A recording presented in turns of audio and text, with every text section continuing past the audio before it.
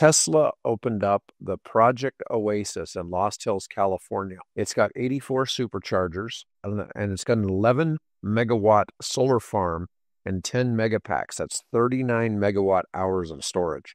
That's a pretty good chunk of battery storage. All solar power, not Yep, a yep. drop of carbon in that thing. Yeah, and they're not connected to the grid at all. All of Yeah. this energy is just to run the charging station. Trailer friendly, it's got pull through stalls. It was built in 8 months, which is pretty fast in any space. Getting something built that fast. No grid connection. It does have a 1.5 megawatt backup. I don't know exactly what that references. By the end of 25, it'll go to 160 superchargers, making it the largest Tesla charging hub globally.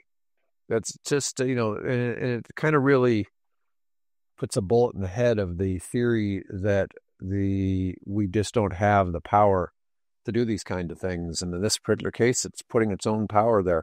That's a lot of battery, though. That'd be the equivalent of 400 to 500 EV batteries that are in that storage, which I guess in a greater scheme of things isn't huge.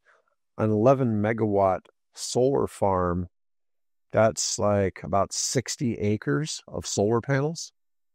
That's a lot of solar panels, too.